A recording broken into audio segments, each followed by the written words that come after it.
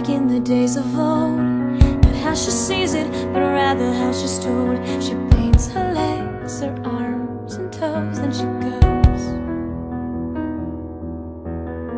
She's painting colors over colors she outgrew. The coats are thinning and the odor's showing through, and her mind